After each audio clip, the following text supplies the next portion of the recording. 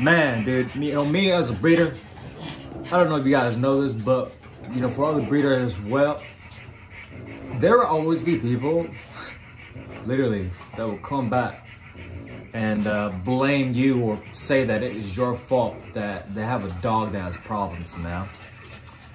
And yeah, let me give you guys an example of why I do contracts. Always, most of the time I do contracts, right? So let me give you an example. So yeah, I sold this one person. Okay, I'm just gonna say one person.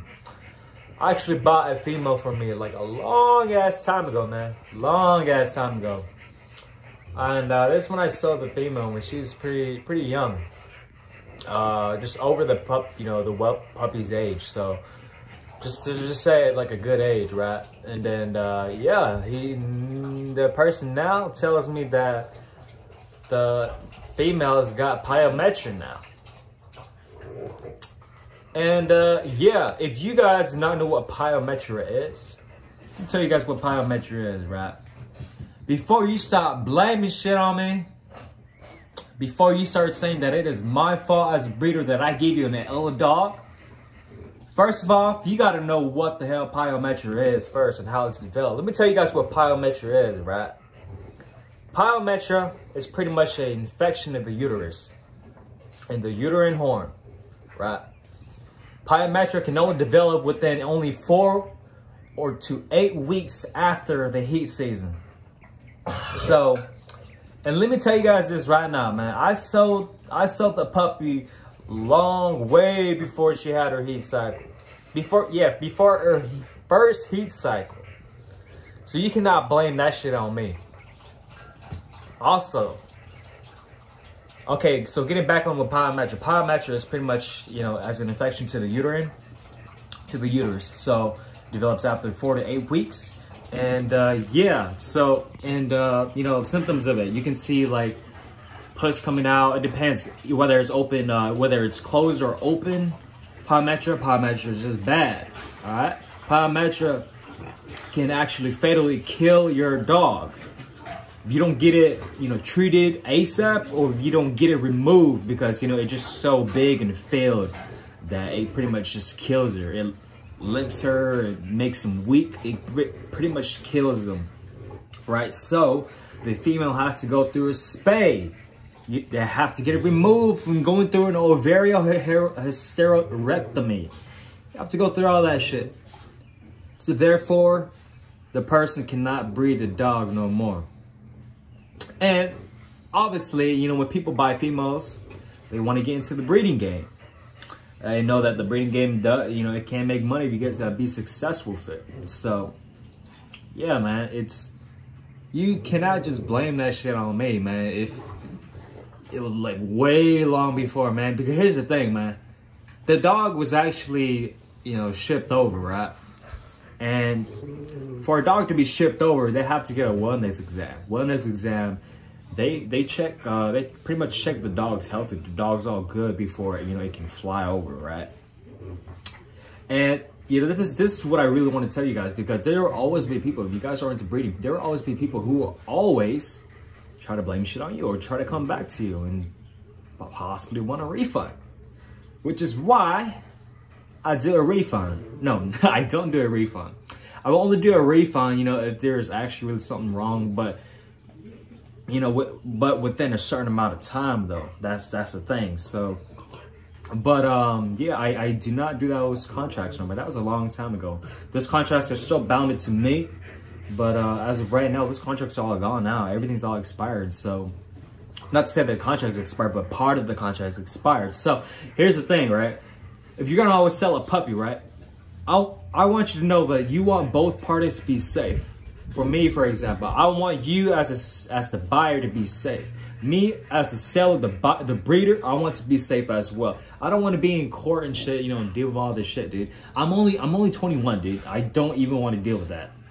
I don't even know how to, get into that. This is why I do contracts. Either written contracts or, recorded contracts is what I recommend the most. So here's the thing, right? So the contract is supposed to, protect you, to protect us both. You always want to do a contract, you know, because you don't want to get into that shit, and it's miserable. I can tell it's miserable to, you know, to be put in that position, you know, and it sucks. It really does suck. And you know, biometric, it happens in a quarter chance of dogs. Let me tell you guys that right now. Get back on biometric. Biometric, you know, my uncle breeds dogs too as well, and his female just recently had biometric too, and she had to get spaded. He's still keeping her, you know, he loves her. So yeah, man, it's just part of the breeding game that you just have to know. Biometric does happen. So man, it's, you know, please, you know your facts first before you start blaming shit on me, please. You know, it's like, really, you know, I have that shit to back up. You know, I even have the contract to back up. I even have evidence to back that up. You know, it's just like, are you serious? Like, really? Like, you know, if that happens to me, right, and I know about the symptoms of the disease, I wouldn't even blame the breeder. This is the reason why I do a wellness exam or physical checkups with my contract, right? So my contracts are pretty much like, all right, so you got within pretty much today or tomorrow, right?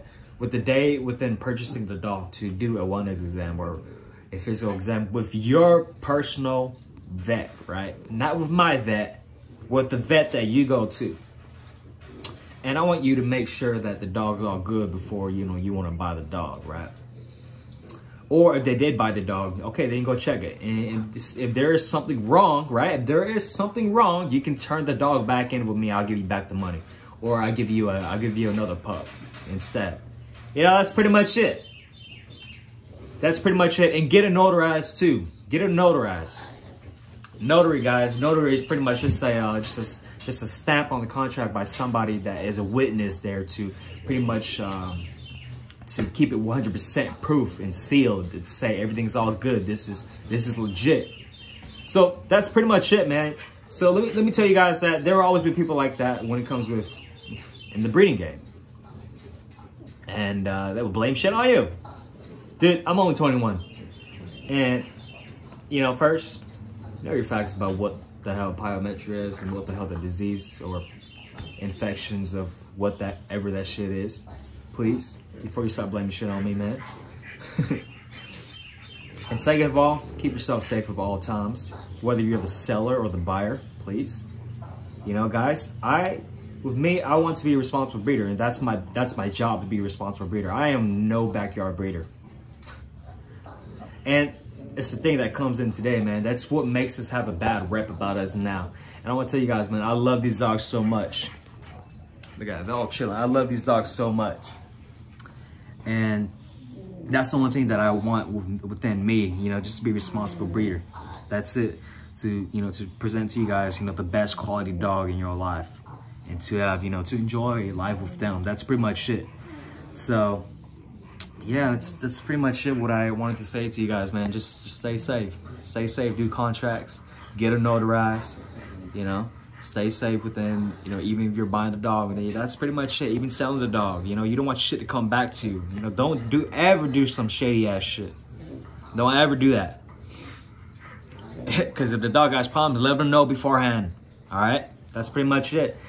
And yeah, that's pretty much what I wanted to tell you guys too. So you can pretty much make your own contracts with whatever you want to say.